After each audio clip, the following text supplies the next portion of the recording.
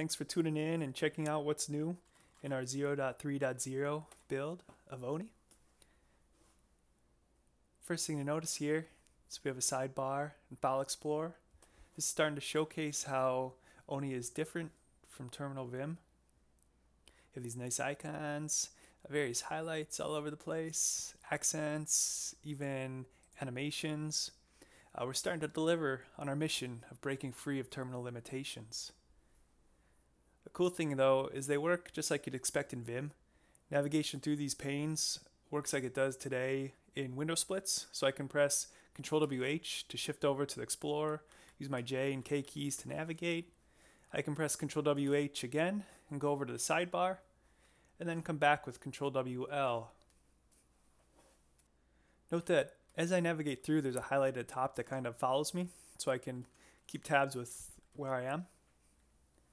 Then when we're in the File Explorer, I can use G to go to the bottom, GG to go to the top. I can use a number in J and get relative motion. I can expand and collapse folders, even open files. So there's a lot of cool stuff here, but really it's a starting point for us. There's still lots of functionality we could use on top of this. Things like drag and drop, multi-select, search would be a big one. These are things I'm hoping the contributors can help me build this out. So moving on from there, there's some other small ergonomic improvements. If you open our fuzzy finder, which is Control P on Windows, Meta P on Mac, you'll see we finally have a scroll bar on the side.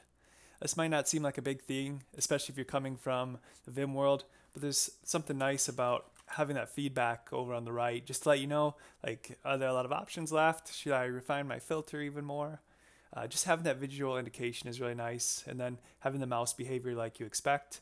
It's kind of a small thing, but it's nice to finally have that. Now if we flip over to our command palette, which is Meta-Shift-P on Mac or Control-Shift-P on Windows, one thing that's new in Oni today is these shortcut hints over on the right side.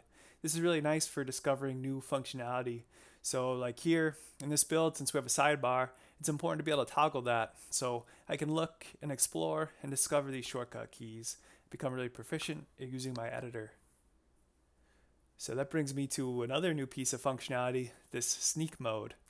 Now, this mode was inspired by the Vim Sneak plugin, as well as Vimium, CVim, those browser plugins for quickly navigating across the UI. So if I jump out of here, press Ctrl G, I can pull up this kind of list of tags that I can just type, and it takes me really quickly over to that piece of UI. So it's nice for navigating the File Explorer, because I can just bring up these tags and select a file or expand a folder. I can have a new tab, Ctrl G, and jump over to that file. So there's some nice things there, but we're really not taking full advantage of it today.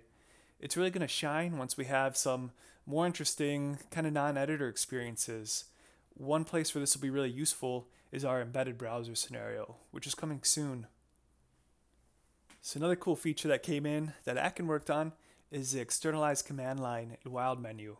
This takes advantage of some of NeoVim's capabilities to externalize functionality. In Vim, we use the colon key a lot to go to X mode. In Oni, we actually see it's kind of in the middle, like you'd expect with like Atom or VS Code or Sublime, as opposed to the bottom here where you'd normally see it in Terminal Vim.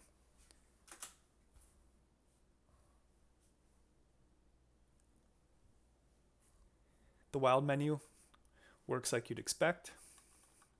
Do something more interesting here. Here we go.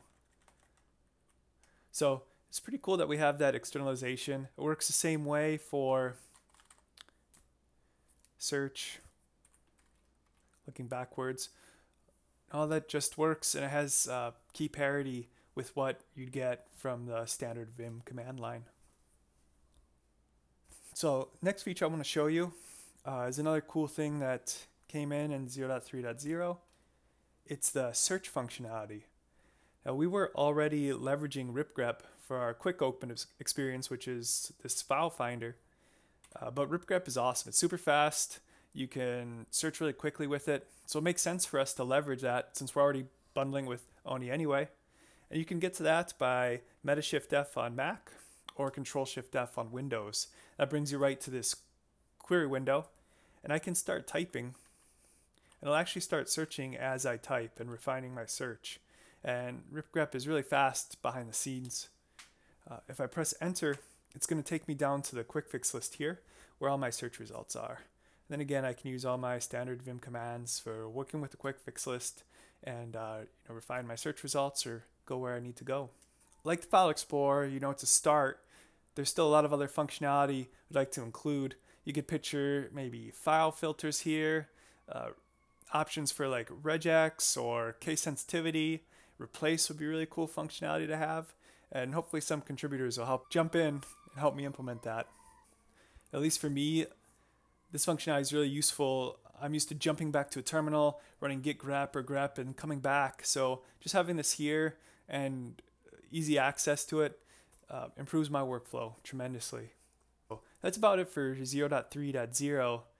But since this is the first video I'm doing on functionality for Oni, I wanted to show some of the out-of-box functionality you get as well. And for me, code completion is a big one. When I started using Vim, it was so hard to find code completion that I was happy with coming from Visual Studio and VS Code. So the completion experience is really important to me. Let's jump over to a file and check it out.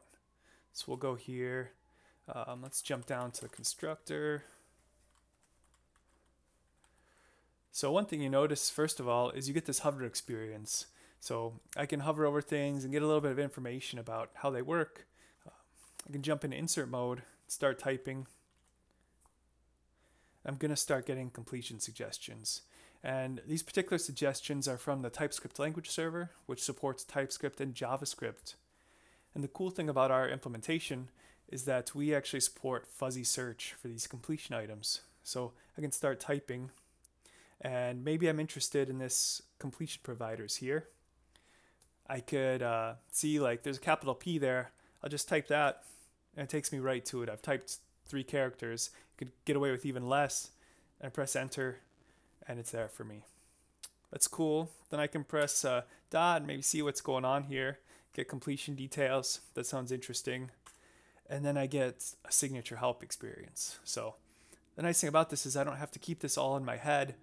I can rely on my tool to help me, and I can focus on the bigger picture, the more important things than the details of names and things like that. Another thing I want to show you is along with the hover experience, you see this underline here.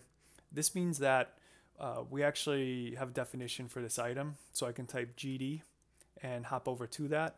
This took me to the constructor.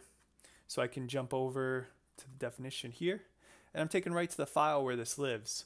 So you can imagine this is really nice for getting around a big code base. It's really nice to have that go to definition functionality that's language aware. And again, this comes out of the box with Oni for TypeScript and JavaScript. You don't need to configure anything. It helps to have a tsconfig JSON or JSconfig JSON, but it's not necessary. You can get these benefits right now out of the box when you install.